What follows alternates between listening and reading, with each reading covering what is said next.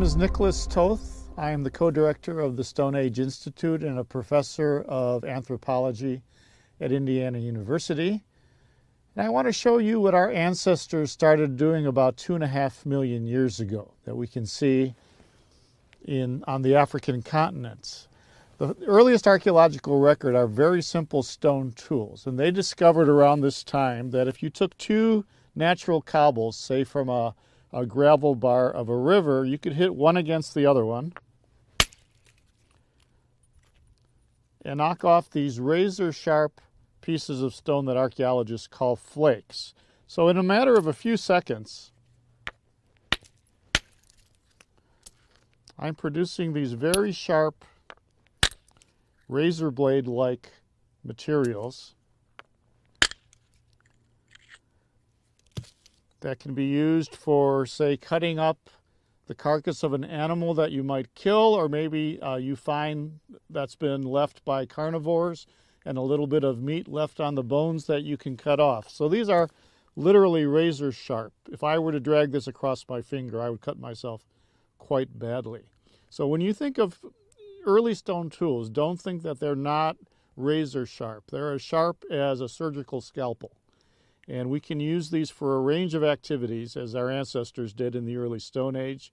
Butchering animals, working wood. Say you want to make a spear for hunting, or a digging stick for digging up roots and tubers from the branch of a tree. These are great tools for the shaping that you would do for that. And so we see this trajectory in human evolution starting around 2.5 million years ago of these very simple types of stone tools. And it's soon after that, by about 2 million years ago, that we have really good evidence for the expansion of the human brain, for the spread out of Africa shortly after that, the reduction in the size of the teeth and the jaws of our ancestors as well. And starting about 1.5 million years ago, they started getting more ambitious and making forms that we call so-called hand axes. They were probably held in the hand and used as cutting tools. This would be one, it's a more refined one from perhaps about 0.5 million years ago or so, made out of flint. And so the idea of this is you would take a larger piece of stone and kind of imagine that form in the middle of it, and then again, using a hammer, slowly but surely marching around the edges and knocking off flakes. So I'm using the scar of the flake that was just knocked off as a striking platform to go in the other direction. And the idea is you want to march all the way around this piece. So I'm not thinking too much about the final shape yet. I'm just kind of trying to produce an edge around the circumference of this piece.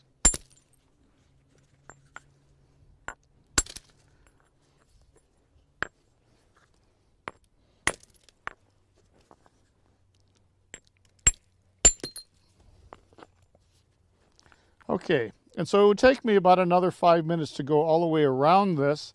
And then the next stage that our ancestors learned to do, that's called hard hammer percussion, where you use a hard hammer to knock off flakes. And another thing they learned to do, which is really interesting and somewhat counterintuitive, is you totally steepen the edge.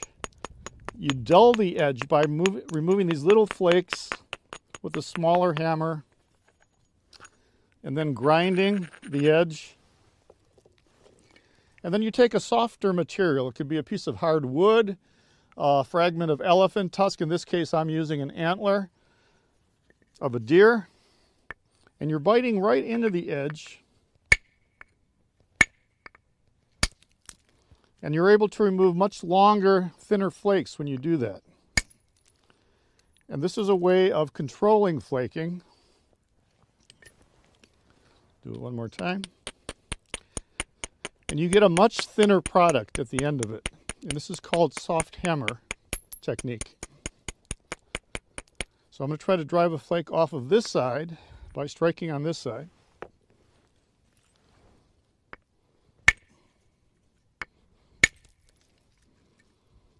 You can see how I did that. And by doing that, going around, you can carefully shape the edge, thin it, and make a superb butchery tool.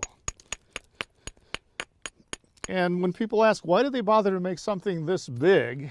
They were butchering large animals, sizes of zebra and buffalo on occasion. These are big mammals that weigh hundreds and hundreds of pounds.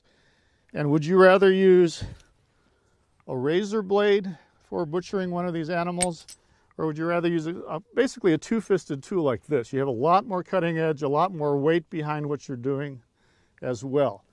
And so when we look at the history of technology, you're seeing changes in the refinement of stone tools over time.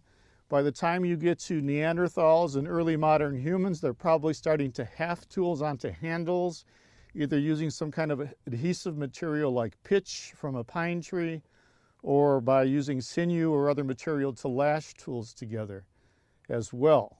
And so we see this progression and refinement of technology through time, especially with stone.